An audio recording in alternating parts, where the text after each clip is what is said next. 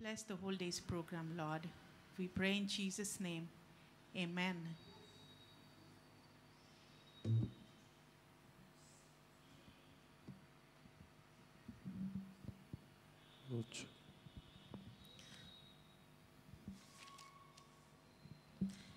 Okay, so today we are celebrating Reach the World Media Ministry. That's the theme that the GC has chosen for this Sabbath. Okay, so let us all sing few hymns, praise His holy name.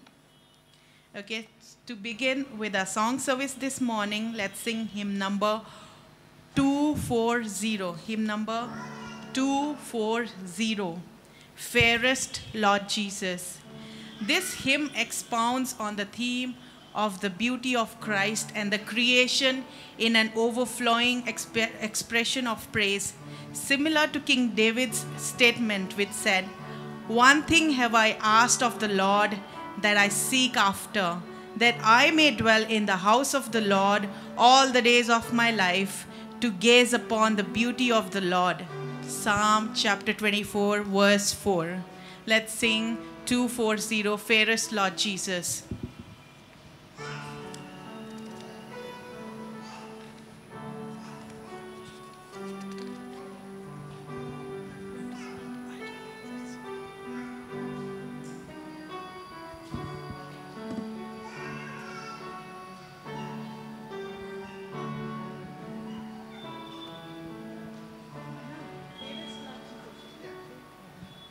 Fairest Lord Jesus, ruler of all nature, O thou of God and man the Son, thee will I cherish, thee will I honor, thou art my glory, joy, and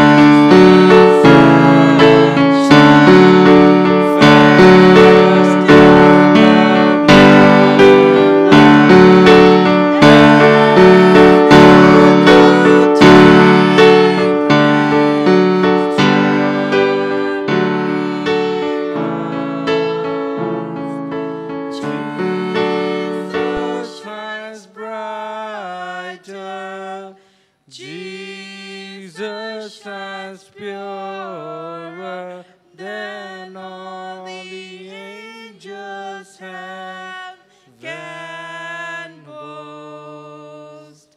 Beautiful Savior, Lord of the nations, Son of God and Son of Man, glory and honor, praise, adoration, now and forevermore be thine. For our next song, let's sing a chorus. Cast your burdens unto Jesus. Psalm chapter 55 verse 22 says, "Cast your burden on the Lord, and He will sustain you. He will never allow the righteous to be moved." cast the whole of your care, all your anxieties, all your worries, all your concerns once and for all on him.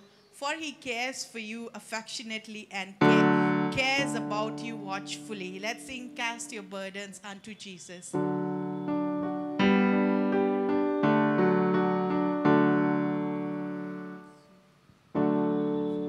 God.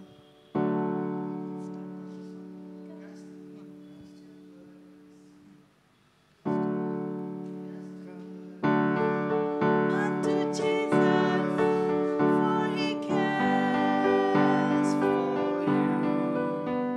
Cast your burdens unto Jesus, for he cares for you. Higher, higher, higher, higher. Lift Jesus higher, higher, lower, lower, lower, lower, lower.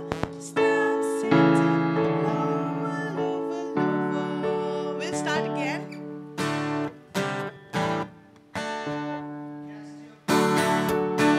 Unto Jesus, for he cares for you. Cast your burdens unto Jesus, for he cares for you. Higher, higher, higher, higher, higher.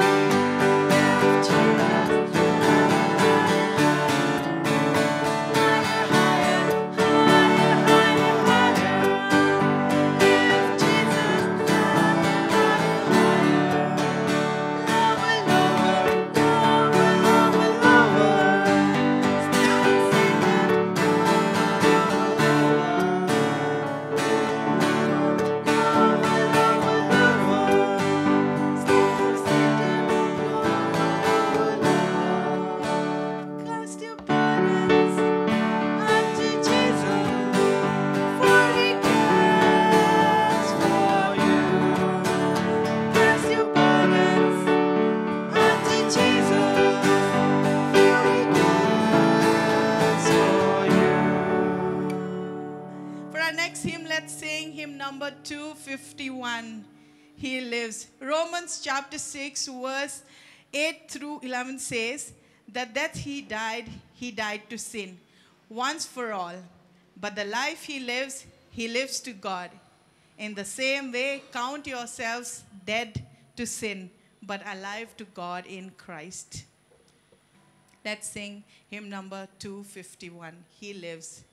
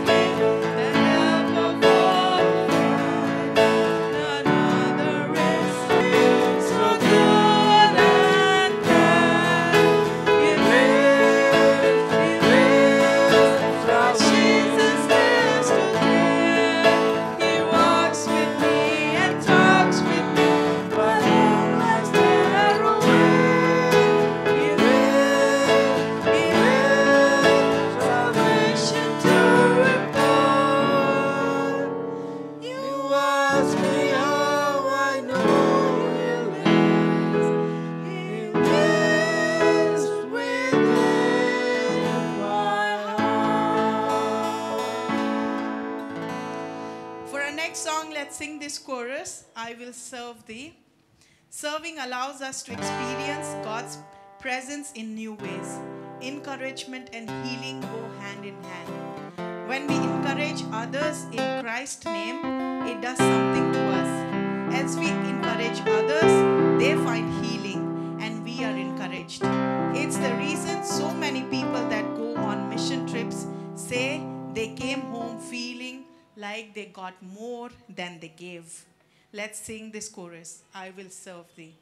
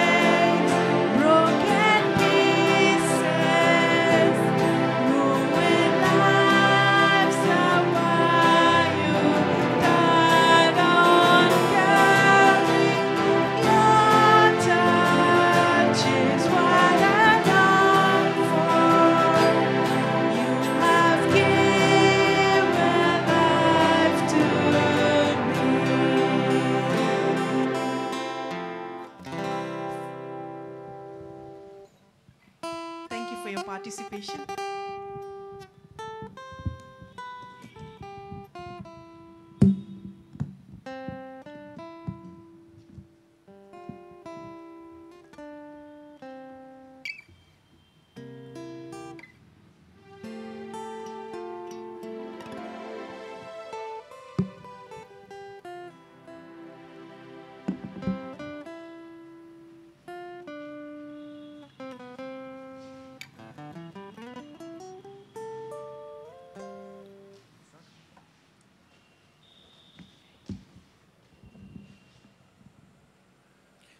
Good morning and a happy Sabbath to all of you. Hope you had a wonderful week. In the Bible, the psalmist says, I was glad when they told me, let us go into the house of the Lord.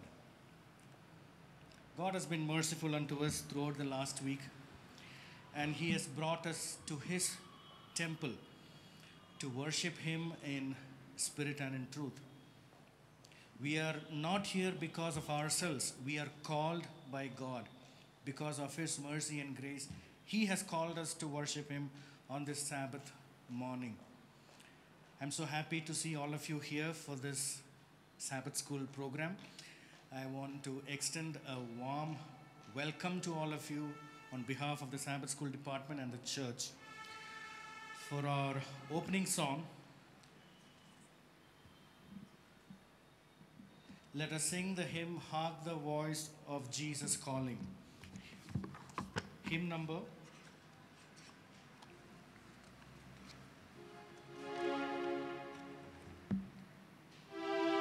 359. Hymn number 359, let's all rise.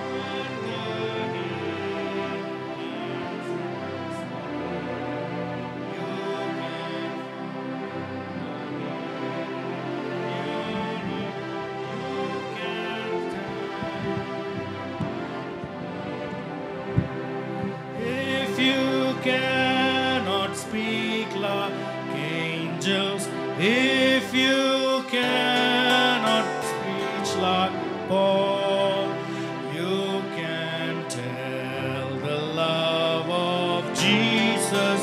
You can say He died for all. If you cannot be the watchman standing on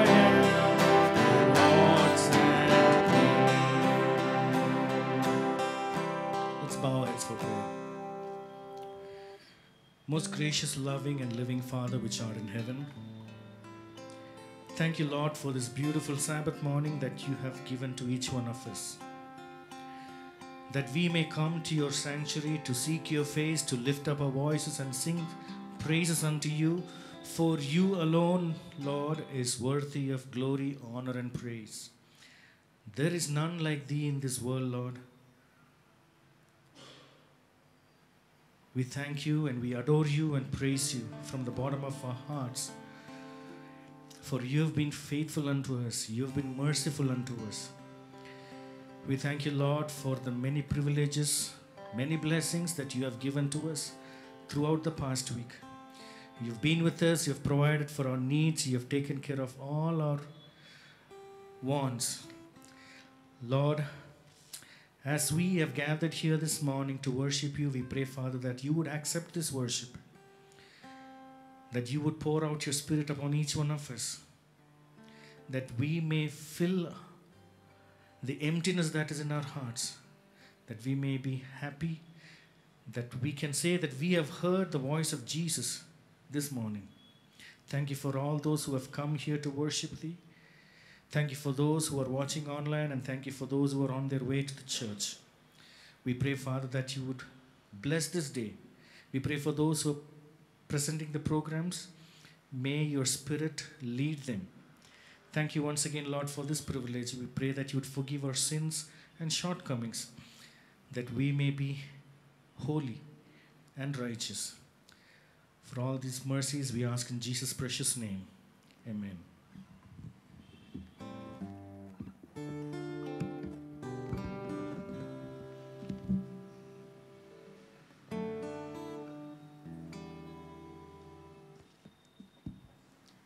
Good morning, church, and very happy Sabbath. Today's mission report is coming from, the title of the mission report is Song in My Heart. It's a story about Gabriela, a young girl who was very passionate about her singing. She has got a good voice. She was blessed with the talent.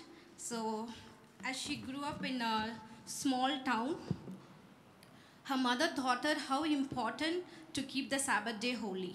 So as she grew up, she knew about Jesus and she was very glad to sing for Jesus. As she grew up, she was in the college when she started her musical group, and she was thinking that she will be gladly thinking, she was thought that she will be a star in future in her career and become famous in her college and in upcoming in this world.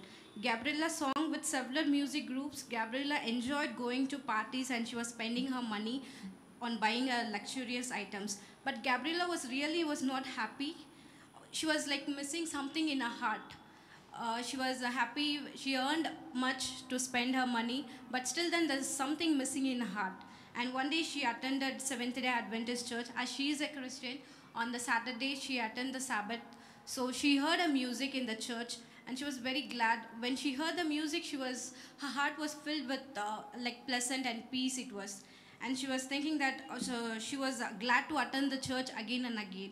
And as the days passed by, the COVID-19 has started and the pandemic has started. But in her heart, she was feeling that she wants to be a famous star singing, not for Jesus, just outside. She wanted to make money. But still then, when the pandemic has started, she was becoming very close. She started attending the church because she has no other opportunity to go and explore her outside in parties and all. But she has the only thing she can do in the YouTube. She was able to sing for Jesus. And she sang, and she was close with the church pastor's friend, and every week she'll be attending her Sabbath school, and she was very glad. And again she accepted Jesus before she strayed her paths from Jesus, and again she took baptism, and she rededicated her heart to Jesus through baptism. Through her influence, four of her friends got baptized in the church during the pandemic, and she gives a special message to the youngsters here. Gabriela has a special message for young people. Do not waste your talent in the worldly pleasures. Just whatever the talent is given to you, it's given by Jesus. So utilize it for Jesus and sing His glory and always be glorified His name. Always glorify His name. So her Sabbath school offering will be going to La Paz in her hometown, that is Bolivia. In her hometown, and these offerings will be used to open a new church in her hometown. So please kindly give your offering generously, Sabbath school offering, so that we can help Gabriela to open her new church there. Thank you so much.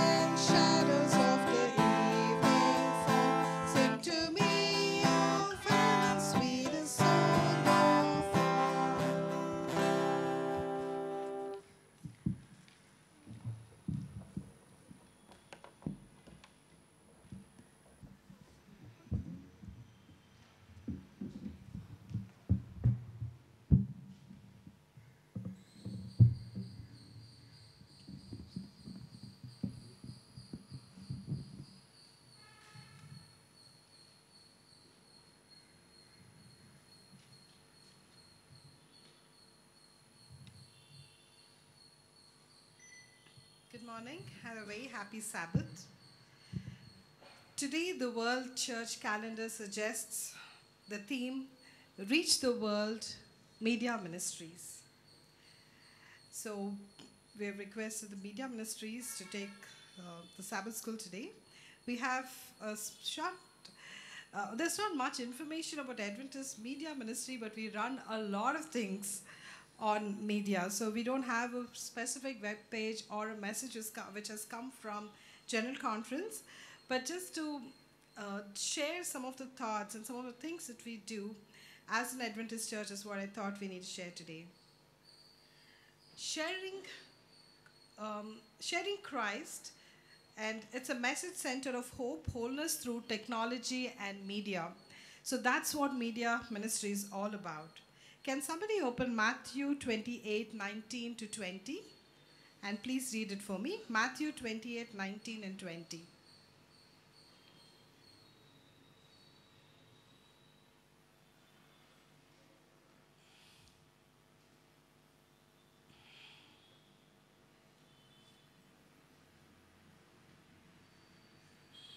Can someone read Matthew 28:19 to 20, please?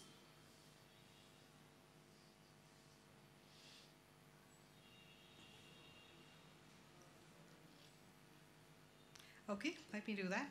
Yeah, please go ahead, Uncle.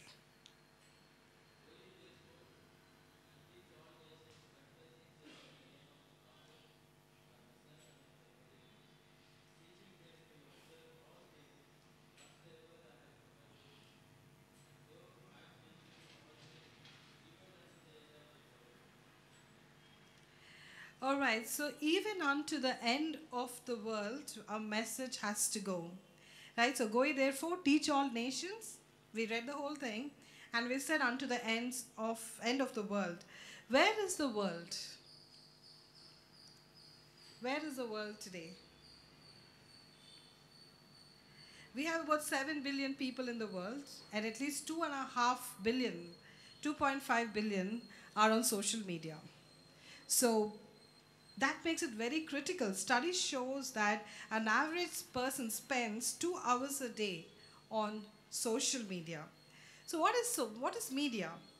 Media is basically different forms of communication. So it's basically a way of reaching a large number of people. So it can be through newspapers, magazines, televisions, films, videos, books, radio, musical recordings, etc. So any form of media is usually very neutral, and it can be good or bad. So one of the things that we do as part of Adventure Club, the Builder class has something called as Media Critic Award, because we want to start early to show what is good media and what is bad media. So for 2 weeks, they're supposed to write everything they're doing, whether they're spending time on TV or the phone or reading something, they're supposed to record so that they know what is right or wrong from a tender age. Because media, just like any technology, can be a boon or a bane, right? So today's society, children and adults, just about everyone is bombarded by media messages, and it's very hard to avoid not being impacted by it. And that's why it's important that we really understand how we control what is good for us and what is helpful. So now let's look at the helpful part.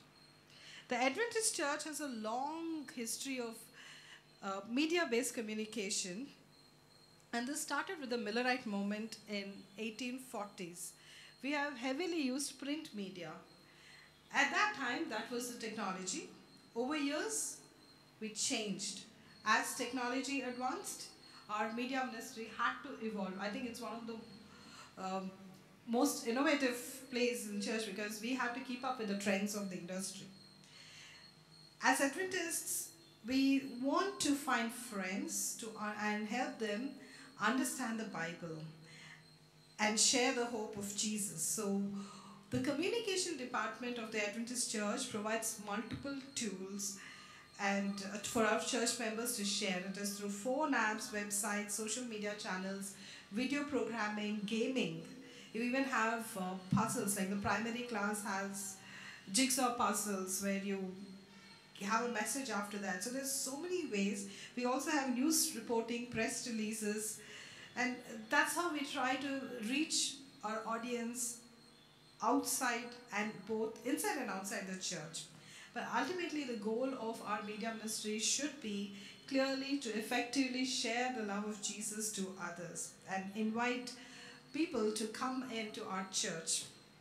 Some of the examples that the Adventist Church uses today for media ministry is Voice of Prophecy. I think many of us grew up with Voice of Prophecy, which is a very dedicated department. There's to write letters, and so many people got to know about Jesus through Voice of Prophecy. And then you had Adventist World Radio. We had radio programs running, but right now we have more. We have Hope Channel, 3ABN, or local Christian channels where Adventists go and preach.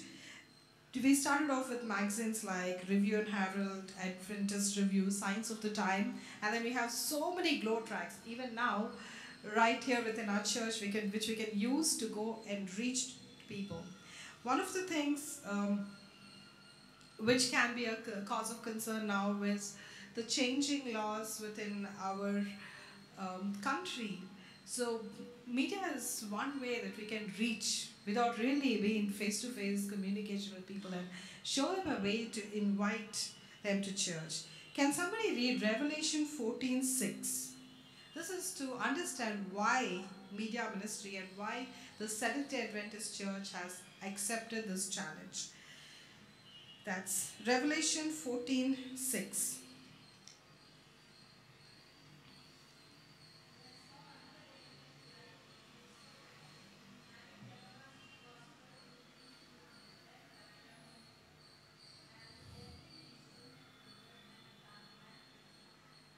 Exactly. So the three angels' message says that the good news has to go to every nation, tribe, language, and people. How do we do that?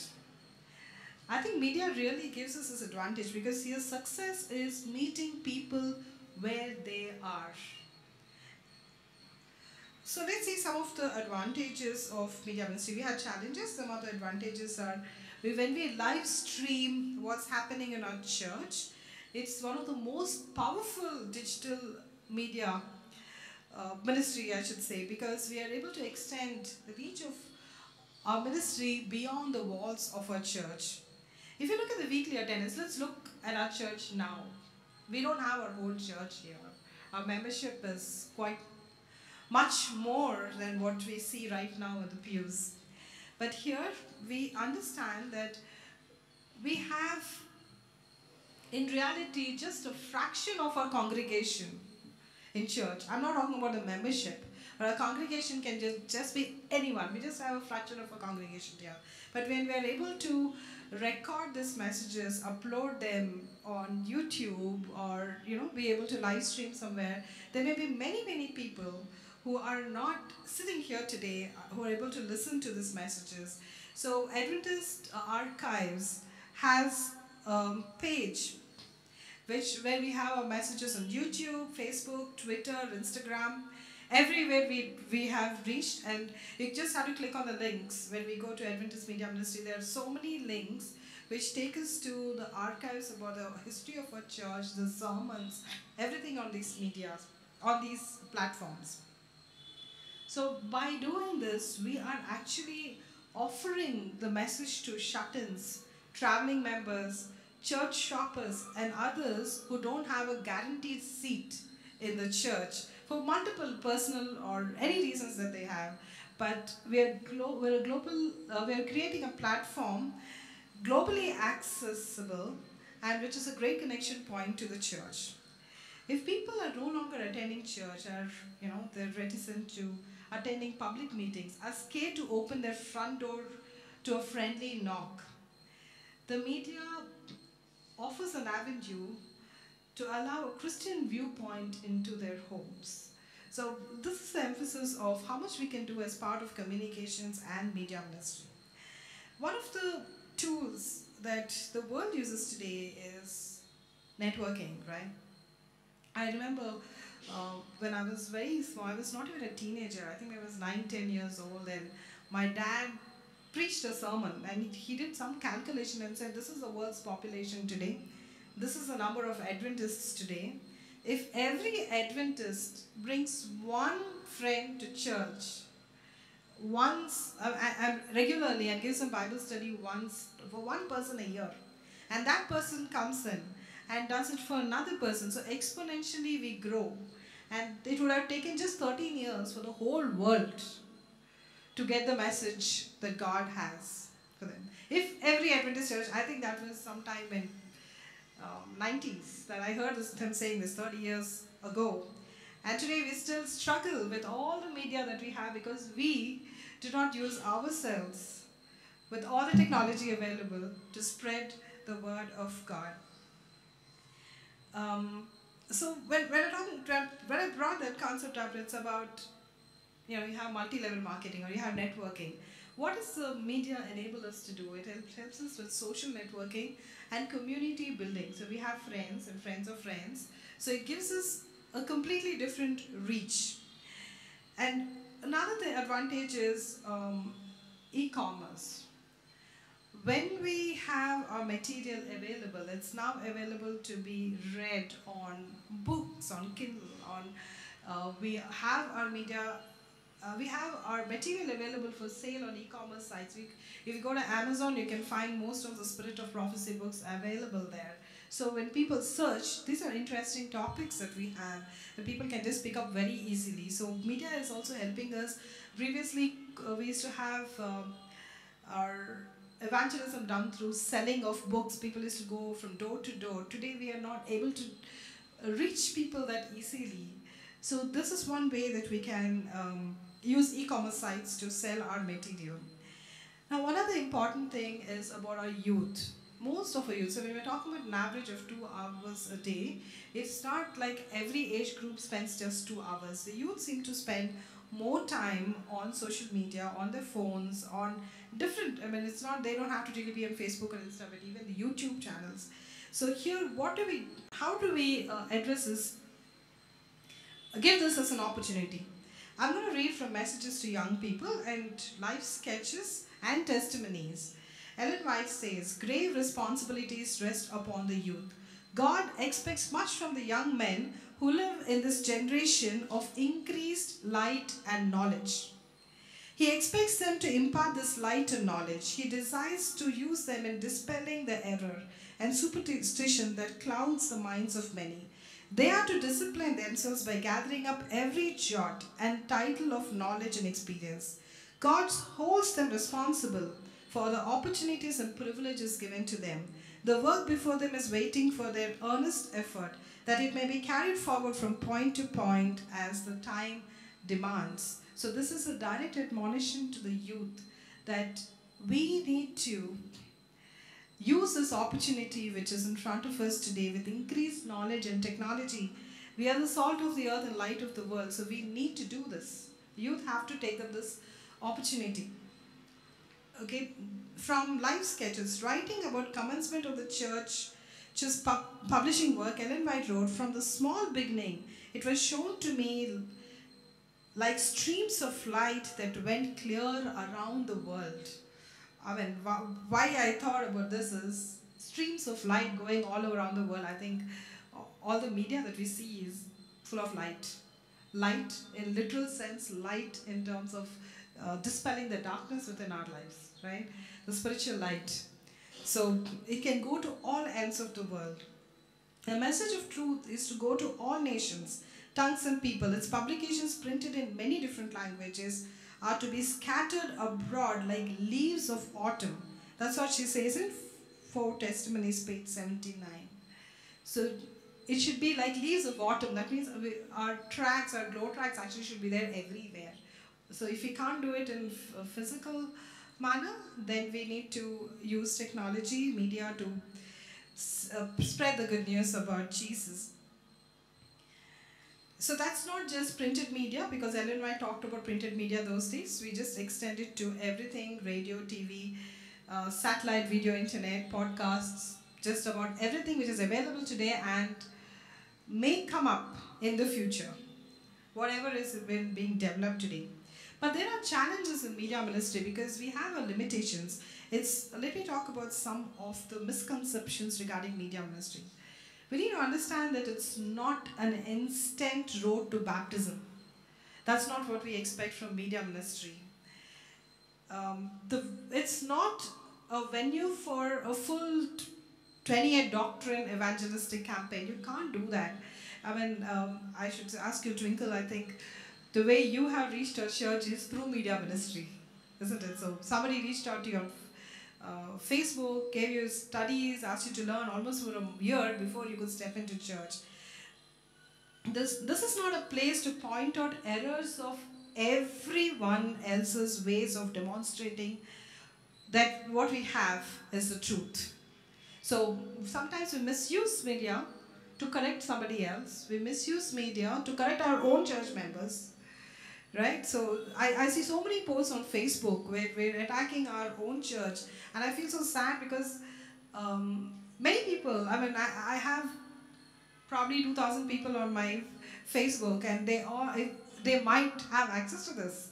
If by chance I comment on any of these things and then somebody else starts commenting, so I'm very scared about it. So we need to really be careful about how we are presenting ourselves on social media. So one important thing, it's a province of qualified ministry or professional people. While it is increasingly open to all and accessible to all, we need to have professional people from the church to be able to place the right messages. It is not a replacement for preaching or any other forms of Christian outreach and teaching today. It is not a stay-at-home armchair church. It is not that. Media ministry can be difficult as people who are usually with the media are not very inclined or pro-religion. It is possible. I'm not saying everybody, but they're not as pro-religion, not very easy to reach. But if we have a good and interesting product, people who are with media, connected all the time and hungry for news, hungry to know something. That's why they're there.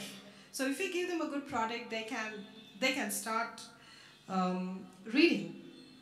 The other thing, I mean, now we talked about what media is, what it is not. Now what is it? Making friends and breaking down barriers. You can make a lot of friends through media. There can be a one-to-one relationship between the speaker and the writer in his or her audience, So when we write something, it might touch somebody's heart because the Holy Spirit is touching hearts all the time. Creating a pool of goodwill in which our evangelists can fish. So we create the platform, we can bring our friends, we can invite them, and then you have the evangelists in church who can reach out to them.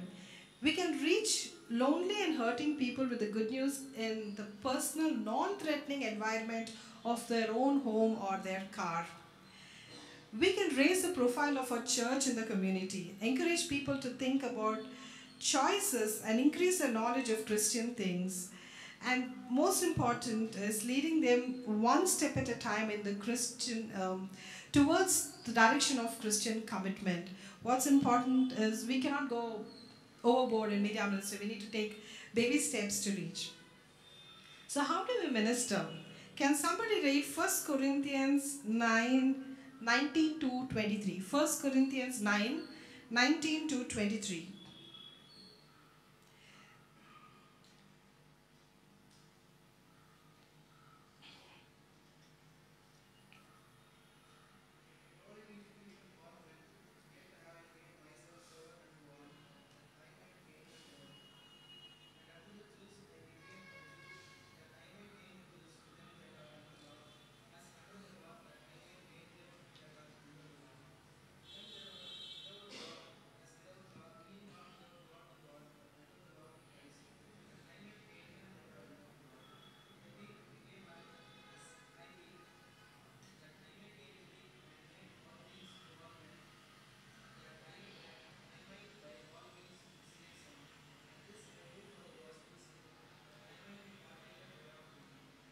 Thank you. So also Acts 17, 16 to 34, you can go home and read. That's Acts 17, 16 to 34. I just brought these things out because of what Paul has done. So in Acts 17, Paul talks about, I came and I saw you, I was in your marketplace. So he actually worked on knowing his audience in advance, understanding what their trade is, what do they do every day. And he said, you're looking for God, you're very religious people but not with the right God. So he figured that out. We have a lot of religious people, but they are just not introduced to the truth. So he understood that and he made use of that opportunity. And what Noah just read, he talked about how he got himself familiar with them and became them without compromising on the principles of the church, without compromising on the principles of the Bible. He has reached out to them. So these are two important things: understanding whom we are reaching out, and we doing this. We cannot not read and expect somebody else to read. We cannot not listen and expect somebody else to listen. So we need to do those things first to know how they can use, how can we spread. Now the last couple of things which I want to talk about is, while media is very effective, it has to be, the product should be good. We have to be a resource generating church. The size of a church doesn't matter. The quality of the message which is going out is what really matters. And while we're going through media, we can easily be distracted to do whatever comes our way. So let's always remember, this is from the Media Critic Award of Builder Club, that whenever they're in front of the TV or any media, they should keep this in their mind. We made the children memorize Philippians 4:8. Finally, brothers and sisters, whatever is true, whatever is honorable, whatever is just, whatever is pure, whatever is lovely, whatever is commendable, if there is any excellence, if there is anything worthy of praise, think about these things. So when we go and sit in front of the media, very easily we can be distracted. Wherever we go, let's remember this. And when we put this effort, God is going to bless our work. Acts 1:8 says, but ye shall receive power after that the Holy Ghost is come upon you, and ye shall witness unto me both in Jerusalem and in Judea and Samaria and unto the uttermost parts of the earth. Let's all rise for the closing song and sing song number 202.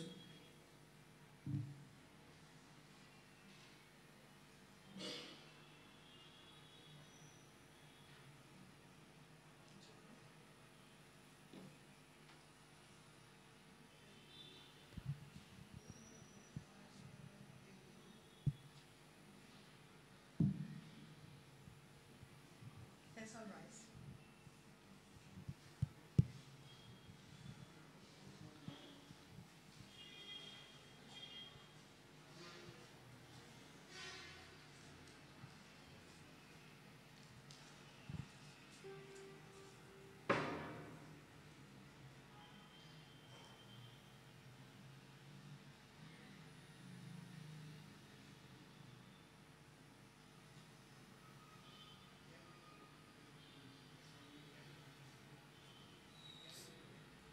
(202).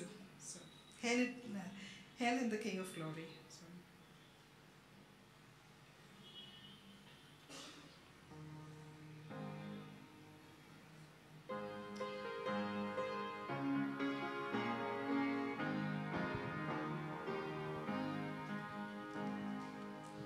Tell it to every kindred and nation, tell it far and near. As dark as night will fade in the dawning, Jesus will soon appear. Hail him, the King of glory, once the Lamb of sinners slain. Tell the wondrous story, Jesus comes to reign. Nations again in strife and commotion, warnings by the day. Signs in the heavens, unerring omens, herald the glorious day. Hail him, the King of glory, once the Lamb of sinners slain. Tell the story. Jesus comes to reign. Children of God, look up with rejoicing. Shout and sing His praise. Blessed are they who, waiting and watching, look for the dawning rays. Hail Him, the King of glory, once the Lamb of sinners slain. Tell the wondrous story, Jesus comes to reign. Let's pray. Our Father in heaven, we thank you for this wonderful Sabbath day, and Lord, for specifically teaching us many things to spread your word. We especially, Lord, thank you for the technology that you have impressed many minds to prepare in multiple different ways and giving us so many platforms. Father, you said that if you do not speak, you will even pick up the stones to spread your message. Lord, we are still there as a church and we still have the opportunity. Father, please give us the empowerment and the nurturing that is needed to be instruments for your cause. Lord, we ask you to be with all the members of the media ministries and the communication department across the globe as they focus on this theme, as we all focus on this theme, the Sabbath. Father, every member, every believer is a minister, Father. So teach us in our own ways to use every mode of media that you're giving us, that we have access to, only for your glory. Father, we ask you to be with the Sabbath school teachers and everyone in the classes today as we study your word. Please give your wisdom from above so that whatever message you have is completely understood in the right light. We also ask you to be with the mission projects across the world. While we are collecting offerings, we ask you to bless each family which is extending the support to the projects of this quarter. Father, we also ask you to be the rest of the program and the divine service today. All this I ask in Jesus' precious name. Amen.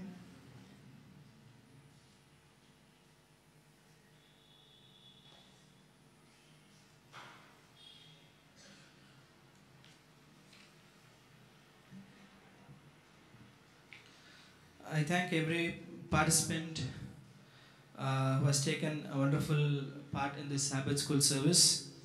And as we are moving to our lesson study, the Sabbath school classes are held as usual in different places.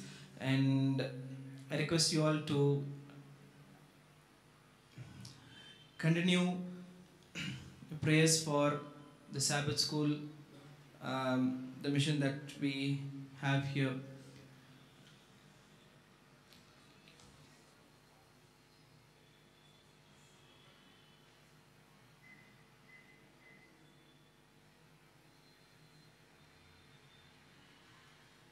Let's disperse for our classes. The collegiate class will be taken right there near the children's Sabbath school. Kindergarten class is already on. The primary class is online, but we also have the class in the vestry here. The adult cornerstone class will be taken by Pastor Darrell and the PowerPoint class by Noah. The adult Sabbath school class will be live streamed and available here, led by Elder Bob and Vergas. We can now disperse to our classes.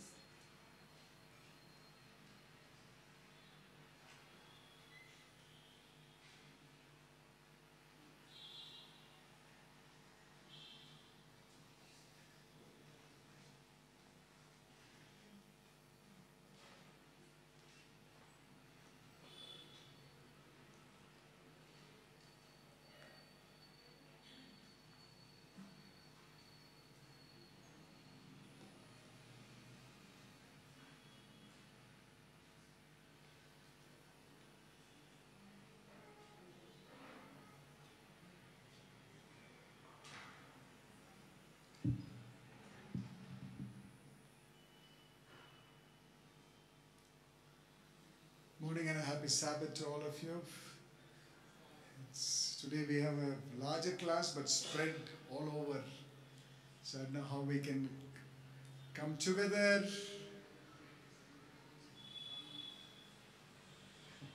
I can't be running and hitting the mic. So.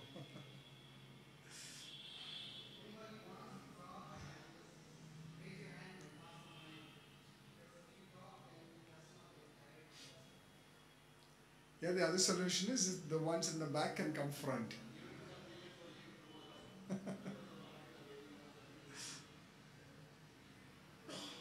Okay. Well, welcome to our Sabbath school lesson study that we will take part. I think we've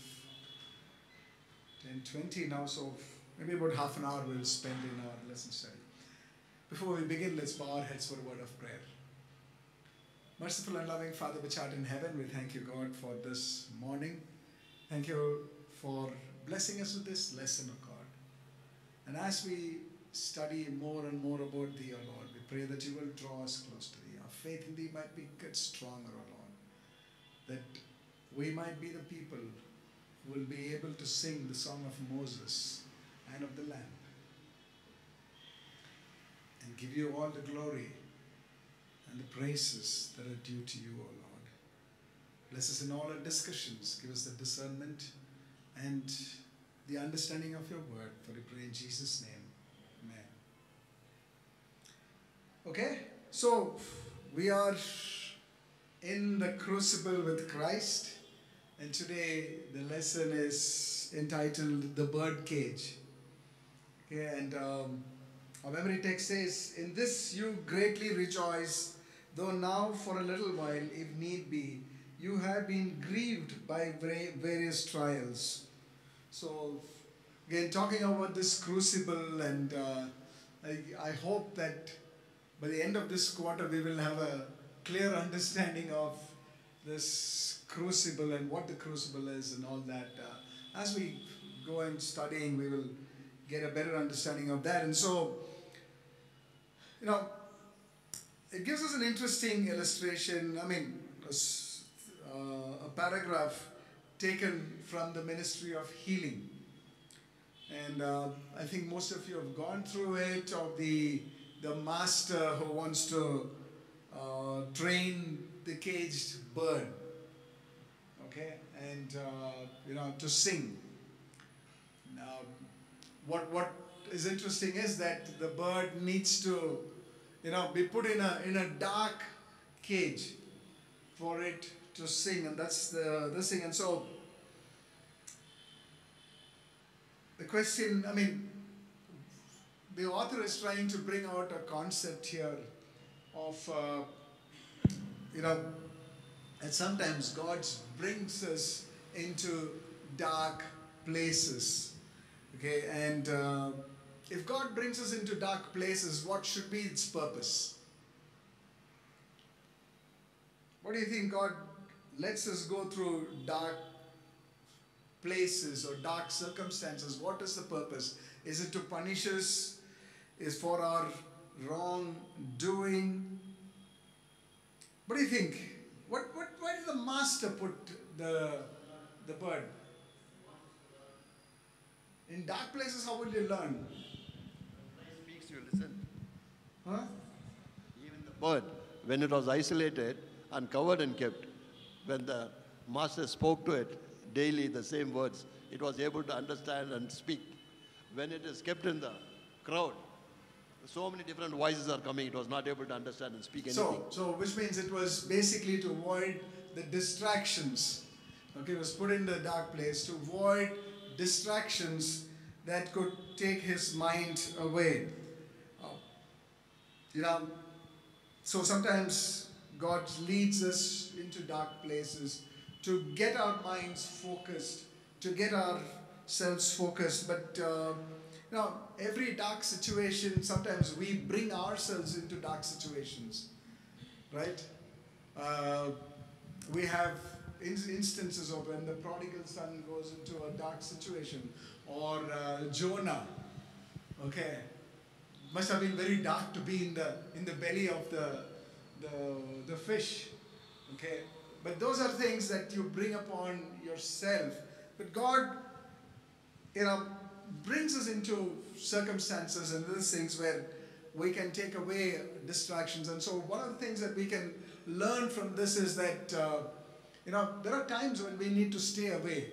We need to move away from the busyness of life and spend more time with God, to listen to His voice. And that's another thing that we can learn, is when we can spend more time. And so maybe the people who live on the countryside, or the country living people who want to go out, should we have probably open spaces for some of us to go and spend time there and listen to the voice of God. But it's also interesting is that the song that the master sings, it says is that in Revelation 14:1, 14:3, it says of the saints, and it's basically talking about the 144,000, and they sang a new song before the throne and before the four living creatures, the elders, and no one could learn the song except the 144,000 who had been redeemed from the earth. And so what is that song that they are singing? What do you think is that singing that they are singing? The song of their love, their experience with God. Okay? And that is why each has an experience with God. You cannot teach others this song because it says nobody else could sing. You cannot give this because it is your own experience that you come across with God. And that's why each of us needs to go through that experience with God. It is very personal. And so this song can come to us only by a relationship. And so this whole lesson is taking us into different circumstances. One is how God leads the children of Israel. And then we have the second part when God leads Jesus Christ. And the third part is when this people on earth, okay, His faithful people. And so different, circumstances, periods, but all very similar. Okay? And the first is when the children of Israel, okay, and comes to, rescued from Egypt. Why do you think, okay, God is the one who's leading them, right? You have the pillar of cloud by day and the pillar of fire by night. And what do they come? Where do they come to? They come to the Dead Sea. The Red Sea, not the Dead Sea, the Red Sea. Okay? Why? They were so trapped on both sides of mountains, and then you have the sea in front, and then you have what? The Egyptian at the back. Why were they trapped? What was God's intention here? To make them understand in any circumstances, God is there to help them. To make them understand in all circumstances, God was there. He could have done many things, right? He could have stopped the Egyptians from coming. He could have built a wall. He could have just brought stones up and said, don't go further. Okay, or, caused an earthquake for the Egyptians that they won't come this side. Many things, but why do you think He allowed the Egyptians to come? And then, as Mr. Victor says, to make them rely on God? Huh? Correct.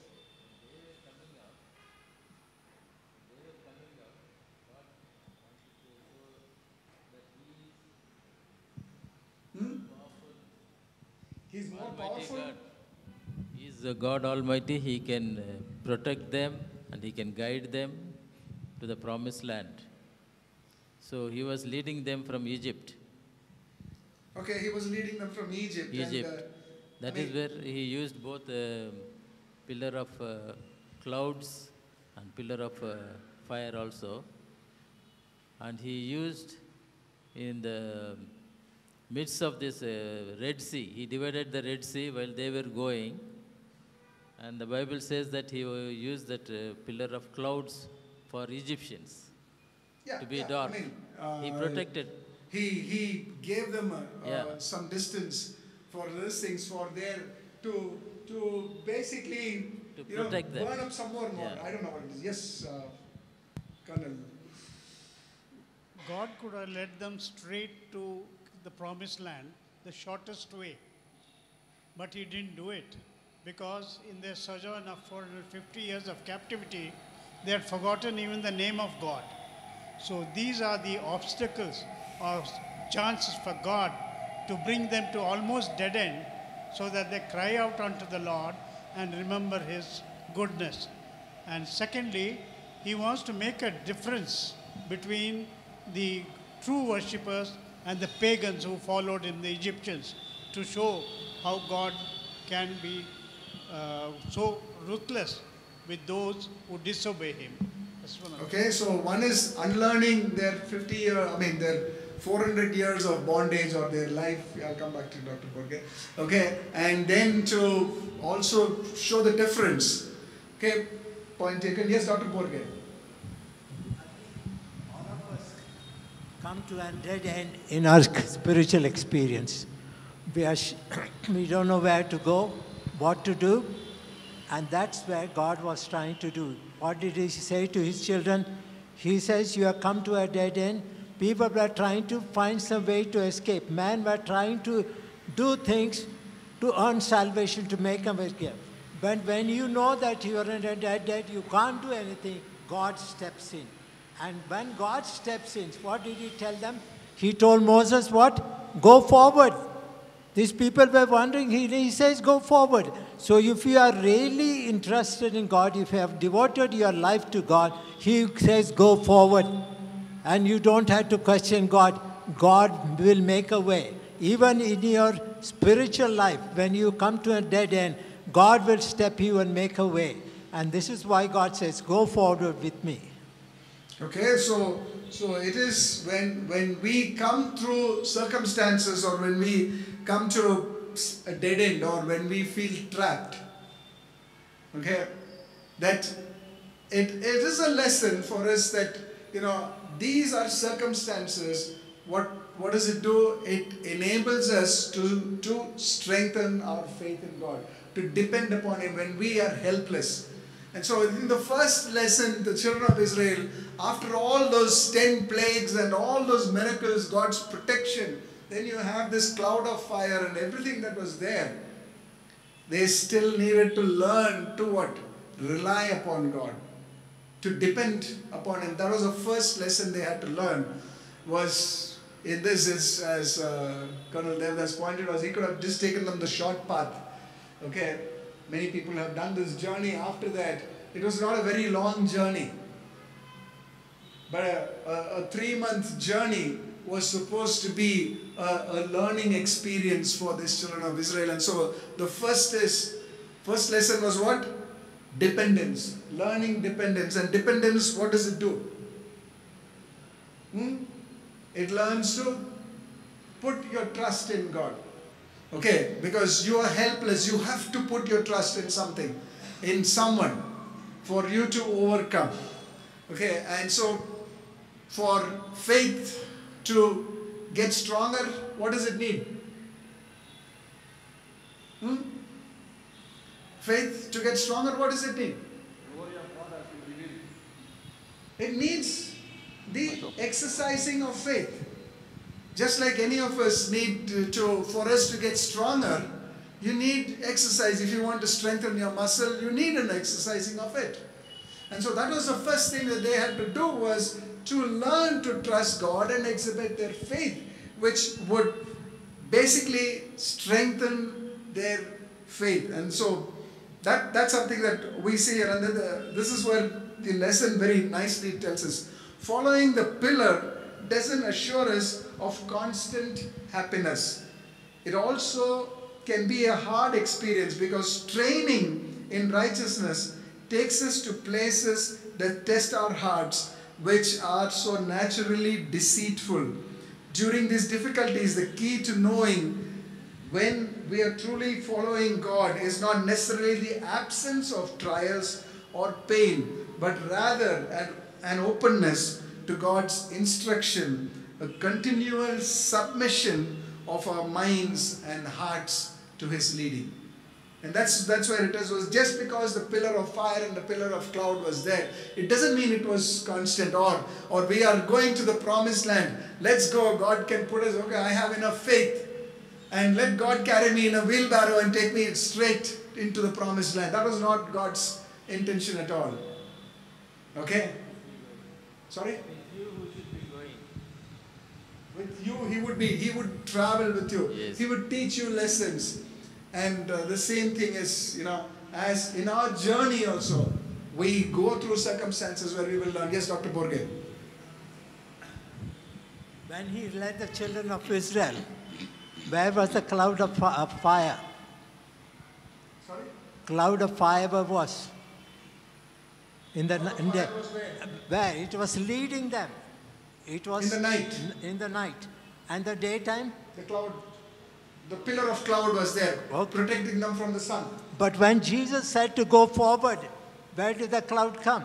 Reverses. Yes. So it is said, God said, go, now I'm protecting you. You don't believe in me? You go forward, now I'll protect you from the back.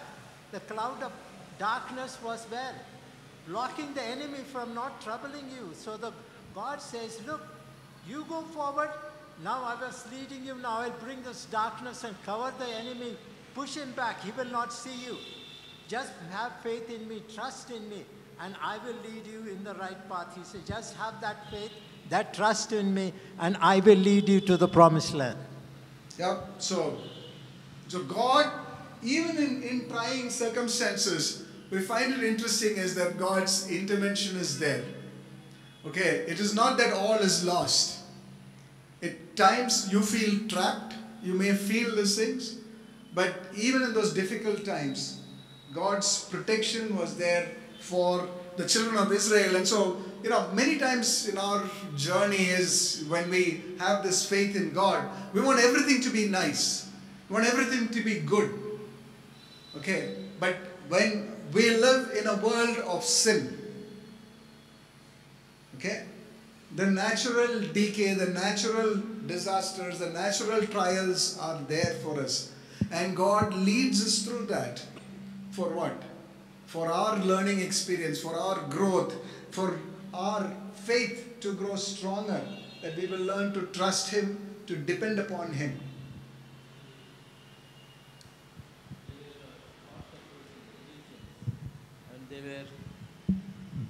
And the Egyptians were fast approaching, and that is the time they felt that they would lose their lives. They were afraid of them. And they started to cry to God directly. When they saw them coming far away, they went to Moses and asked, see, our enemies are coming there. And you want us to kill here. You think we had no graves there in Egypt? See, all these things they were making. Then later on what happened? When they started to approach a little closer, that is where they were very confident that they would be captured by the enemies. But that is where God said, send that pillar of clouds to block them and protect them, and gave them instruction to march forward. He divided the sea, and they were going forward. So God's deliverance. And it is not they who should be fighting, because God assured them that I will fight for you. You go ahead. See? It is God who brought them victory. It is God who fought that day. Yeah, I mean, those were in the later parts of it that they learned that they would. But in the initial, when they come out of Egypt, they were thought that this was quick way to go to these things. But God had to He assured them. He told them, the Egyptians whom you will see today, you will never see them again. Right. Your enemies, you will never see them again is what he had given them also. The assurance in that. And so it took faith. The first lesson was for them was when you're trapped is that you would need faith. And many times when we need faith, when we face dark circumstances or we need to overcome this. And sometimes, which is more difficult? Where do you need more faith? When your prayer is answered, when you ask for something, or when your prayer is answered not the way you wanted it to be. Which needs more faith? Sometimes we depend on our own selves. Sometimes we Sometimes depend we have only our plans. We want our ways. We want this to be. God, I have this problems. Let me be made all right. Or this disease. But then God answers in a very different way. It needs more faith. When God takes us through another way, and then it is only when we can ask God for the lessons or what is He trying to teach us through those trying circumstances. Just like what Paul, what does it say? Let this thorn be removed. And what does God say to him? My grace is sufficient for you. I have given you my grace, and that's sufficient for you. He desired to his arrest and his execution and all that. You see, the very interesting part of it is that there are times when he would desire to go and share, but God has a different plan, a different purpose for him. God wanted them to only trust in Him. Yes. And go forward. Yep.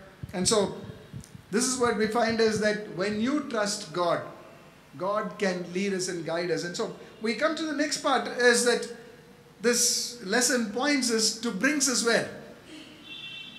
To not only this deliverance of the Red Sea, but then He brings us where? From the desert, to get thirsty. Rephidim. They come thirsty, and they first come to where? Not to Rephidim. They come to Mara. Mara, bitter waters. And they come to Mara, and what does it again show there? They get water, they're thirsty, this journey brings them to trials and difficulties, and then they come to this place where they're bitter. And what is again the children of Israel's response there? They'll start murmuring. Murmuring and say, this water is bitter and we are thirsty. Yeah. But again, God tells Moses, that what? That branch. He will ask him to cut the branch. Go put the bark there, and the water is sweet. And so, what's the lesson we can learn from that? God can turn our bitterness into sweetness. From our painful experience to sweet experience. What's the lesson we are learning from it? What does God want us to learn from that? To the children of Israel, what is the lesson that they were, when things, even if things, you see water is there, there is a reliance on God. There is a dependence upon God. Yeah, God meets our requirements. When you are helpless, God can then give you a deliverance.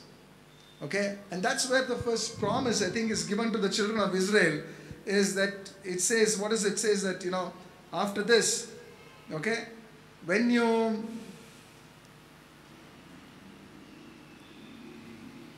in the 15, it says here, and on the 26th verse, and said, if thou wilt diligently hearken to the voice of the Lord thy God, and wilt do that which is right in His sight, and wilt give ear to His commandments, and keep all His statutes, I will put none of these diseases upon thee, which I have brought upon the Egyptians, for I am the Lord that healeth thee. The first thing is what? If you follow me diligently, if you keep my commandments, so which means commandments did not come on Mount Sinai. Before that, this is at the start of their journey, which means the commandments was there with the children of Israel. And that's the interesting part here, is that if you follow me, none of these diseases that fell upon the Egyptians would be upon you, which means is that if you follow God diligently, those lifestyle diseases that come upon you, natural aging and these things would still be there, because we live in a world of sin. But those other things that fell upon the Egyptians would not be there if you followed God diligently. And we can see here is that God was not trying to, to upset them or anything, but each of those were a learning point for the children of Israel. And then after this drinking of the sweet water, they come to a point where where is it? They come to In the journey, they come to Elim. And what is Elim for? There was so much of abundance of water. There's well, there is the date trees and all that. But did God want them to settle there? In this journey of life, there are times when, it suddenly becomes nice and green and prosperous. But where was their focus to be on? To the promise that God had made.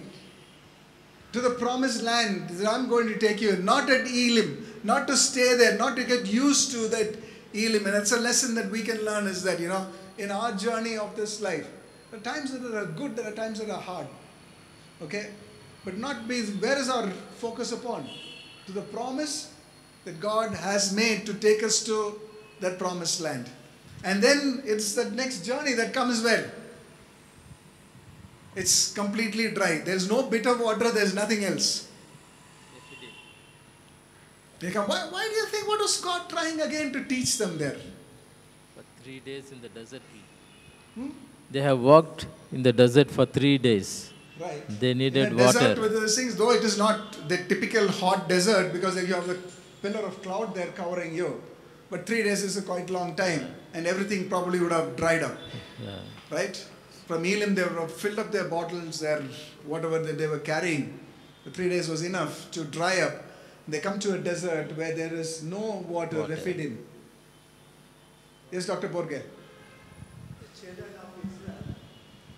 Had nothing to complain about. They had seen the evidences of God leading him, right from the deliverance from the Egyptian, the 10 plagues, then parting of the Red Sea, turning the bitter water into sweet and giving him. They had no thing. Everything was given to us, given to them. They should have been grateful. It happens to you in our life.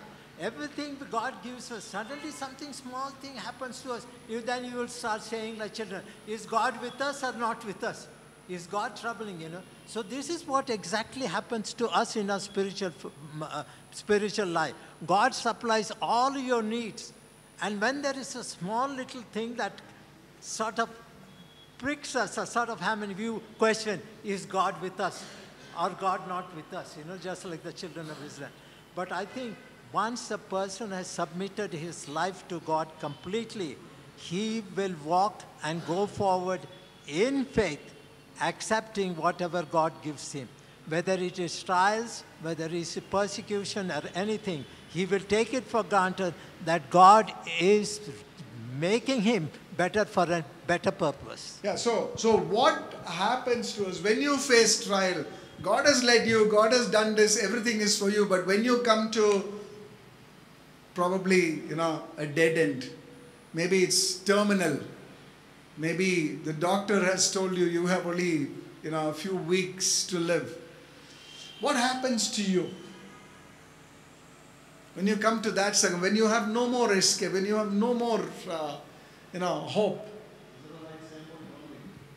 Israelites said same old grumbling after all their experiences. Grumbled.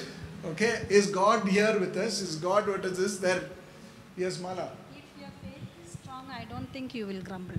Okay, if your faith is strong, and how does your faith grow strong? This one here. You have exercised that faith and you are depending upon God for each and everything. See the. You will not grumble, you will not question God. Whatever is your will, let it be done. Okay, so then we are depending upon God's will, and so this is what I'm saying is, you come across in Egypt, you had those 10 plagues, God's protection was there. It was very clear as when the rain destroyed or the hail destroyed their crops, the Egyptian in Goshen were safe. They didn't have, the Israelite in Goshen was safe. All those things, but yet when you come to a dry land, when you don't have water, when you are at a dead end, again you are murmuring and complaining. Yes, Mr. Victor, Yeah, that's all. See, we from sitting here, we discuss so many things. But the people literally who saw everything, all the benefits and all the difficulties were there, and even God took care of them so wonderfully, but still their hearts were so hard. And they were not able to understand Him. That's the reason every small problem is there, they start grumbling and ready to fight. Yeah, but these lessons are there to realize yes, that they should have we realized. are no different from Israel. Yes, that's also. correct. Yeah. Forget God. Okay, when your need is strong, you forget God. But that is where I think this is why it says is that, what does it say? Because for 3 days they never had water. We have nothing to fear for the future except we forget how God has led us. If we forget how God has led us, otherwise we have nothing to fear for the future. Yes, Colonel. Rephidim means a place of rest. It was an oasis in the desert. As you said, there are plenty of greenery, water, everything was available. But the heathens who lived there didn't want these strangers, the Israelites, to settle down there. And even God didn't want. So the Amalekites attacked them at that place. And God saved them even there. Time and again, God leads them into bottlenecks. Leading into temptation is not sin, but falling to temptation is sin. Even Christ was led to the wilderness after his fasting by the Spirit, and it says to be tempted by Satan. So this is a parallel journey the Israelites are making to the promised land. They have to face difficulties like we face in our lives, but we should not lose our faith and trust in the Almighty. Yep. So the interesting thing about Rephidim is that, what is it? Look at Moses now. God gives an order. How does Moses show a different sort of faith? Did Moses have faith there? Did Moses exhibit faith there? Certainly, right? Yes. Just imagine God tells you, go do this, strike a rock. Okay, you've never seen, something that it's all dry, everything is gone. And then God says, you strike this rock and you will get the water. It's quite natural that, as human, it is quite natural that you don't find your need for 3 days, you will cry. True. Isn't you will it? Cry. You will turn to God, no doubt about it. You will so cry. That's what they have done. They cried and Moses asked, and God asked him to smite the rock. Yes. But the thing about what was the danger is God still among us? Many times we ask the same questions. Is God dead? Is God not there? Is God watching me? Is God seeing this? And this is where the faith of Moses is exhibited. And why do you think Moses had this faith? What made Moses different? Yes, Dr. Borge. What's the difference? Just opposite of faith is what? Sorry? What is the opposite of faith? Or just something opposite of faith? What do we call it? What is the opposite of faith? Fear? Presumption. Is that correct? What's that? It is presumption. Yeah. Okay. Presumption is opposite of faith. Or, people, if you don't have presumption. What people think is God is a God of love, mercy, long-suffering. He won't do this. If I do it, again what happened? He is ready to forgive me. Like that. That is called what? Cheap grace. He's saying, okay, you do whatever you want. God is a God of love. He will do everything. But God wants us to test us so that we will go through this fiery furnace, purify us, and help us to make better, fitter vessels for His kingdom. True. Yeah. As David prays, keep me away from presumptuous sins, is when you are presumptuous, that you go. That's another danger, or as Dr. Borge pointed out, was the opposite of that, is to fully depend upon God or to be presumptuous and do what you want to. Okay? As we see that later, the children of Israel does that. But we find is that Moses' faith is exhibited because Moses does not forget how God had led in the past. Okay? That this God could lead, because God could ask him to strike the sea and the sea would part. The same God who could bring water from a rock. And so that is where it is that how God has led us is so important for each of us to learn in our daily walk with God. God has, to each of us, God has led us in many ways. But when you come to a junction where you are helpless, again remember how God could lead you in the past. And so this is the first part of it. The second part we've already running quickly into time, but is when the life of Jesus, very, very similar parallels are there. What are the parallels between the calling of Israel and the calling of Jesus? There are parallels in it, right? Both come out of Egypt. They are called out of Egypt into these things. Both are given a task. There is something that is looked forward to. Okay? And what is it that Jesus now comes into this scene? But he is again the Son of God. Okay? Or God himself, who comes to this earth, takes upon him the humanity. And then, what is it? The Spirit says is after his baptism, Luke says is that what is it? That he was taken to the wilderness. The Spirit led him into the wilderness. Just like Israel, they lead from Egypt into the wilderness. Okay? And for what purpose was it? It was to again learn to trust God, to depend upon him, to learn from him. 40 days was where Jesus spent time in prayer, in the things, in preparing for his ministry, and that was to come for him. And so we find Jesus spending his time there. And so the temptation of Jesus, okay, was Jesus tempted? Or was Bible says that he was tempted? Yeah.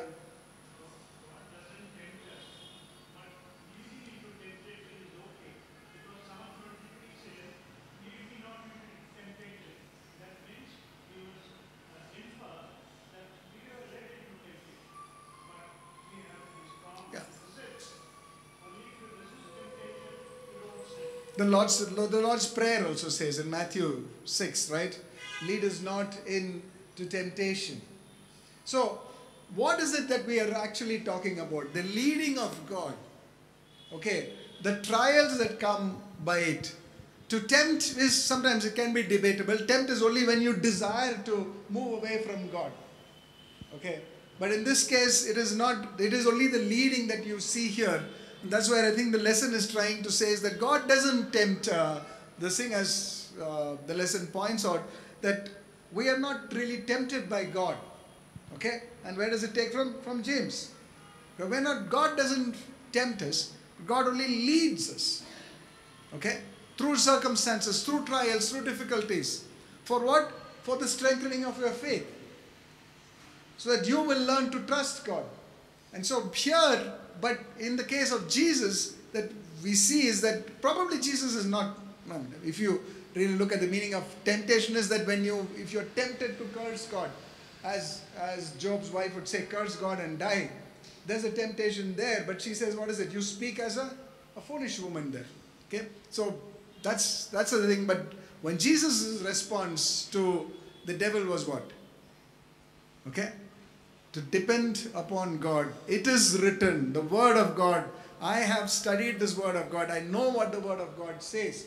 And he is there, that faithful. You do not need to live by bread alone. 40 days of hunger leads to desperate hunger.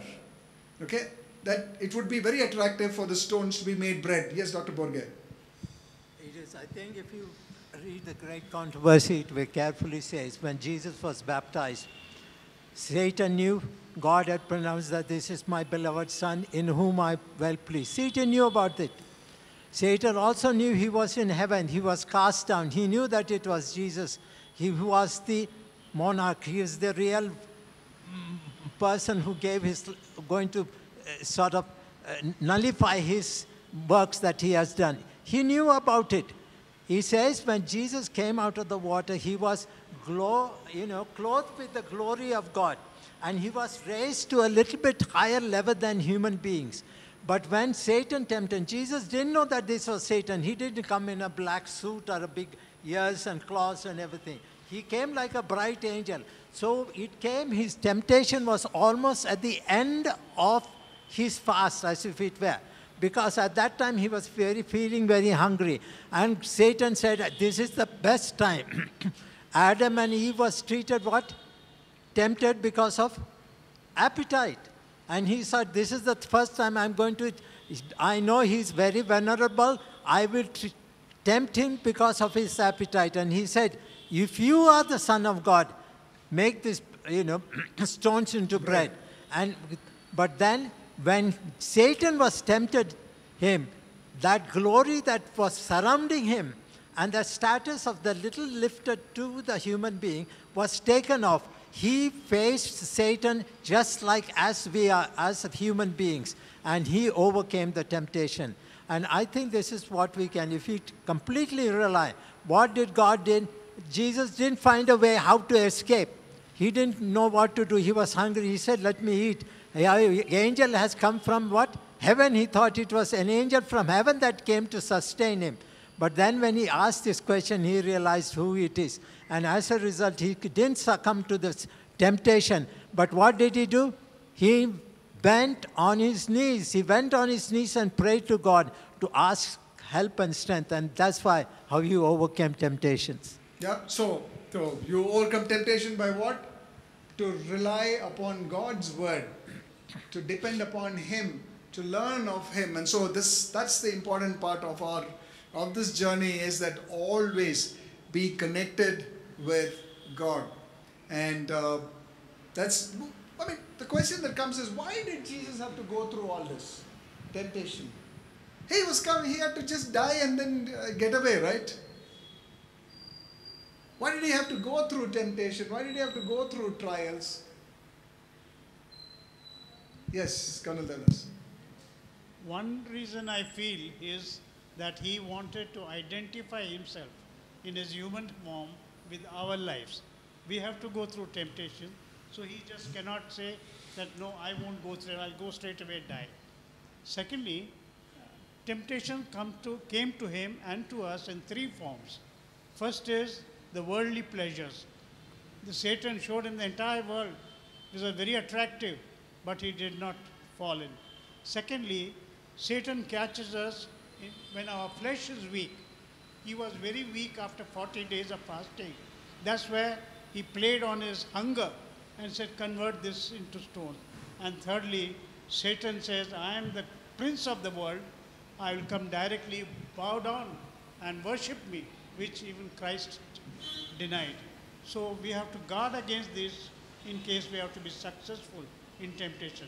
So Christ straight away did not go to the cross. He went through the temptation to teach us that we are more susceptible. To teach us? Okay, yeah. So that's why in Hebrews 5:7-10 it says, during the days of Jesus' life on earth, he offered up prayers and petitions with loud cries and tears to the one who could save him from death. He was heard because of his reverent submission. Although he was a son, he learned obedience from what he suffered.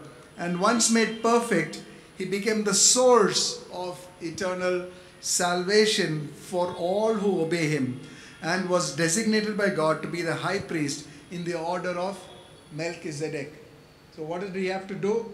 He had to, through obedience, it was not something that came from heaven to him. In his humanity, through obedience, he had to develop a character. And that's where Hebrews again says is that we have a high priest who was what? Tempted in all points, just like as what we are. Okay? Do you think Jesus went through all temptations? All of these things? The scripture says is he went through everything. Okay? The desire, the weakness of humanity, even at Gethsemane. Father, if it were possible, take this cup, that fear of these things of going through the separation of the Father was the thing in that, in his this thing. But then, what is it?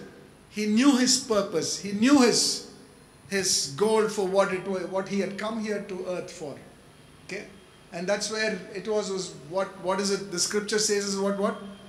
Is that, Jesus looking at what? The joy that was set before him. By what? After he overcame the cross. The joy of what? What was his joy? To see his children to be saved. That was what his goal was. The same thing was, it says of Abraham. What does it say? He looked forward to what? To the city that what God has built. And so there is a focal point there. Okay? To Jesus was the joy that was set him. To Abraham was the joy. To the children of Israel, it should have been the joy of getting into the promised land. But when you lose your focus on that, then yes, but Jesus never lost his focus. And he overcame every temptation that Satan could to throw at him. Okay. And yet he was the overcomer. And so it comes to the third point of ours, is in our life on earth. Okay, on this life on earth, what is our focus? What do you think should be our focus? To live a pleasurable life on this earth? To the city that God has prepared. I go to prepare a mansion for you. I go to prepare a place for you. I go that what is it? That you will be with me where I am. Okay, and that's what we should be looking forward to. And if we keep our focus on that, then the trials and tribulations, as Peter says, that we will have trials.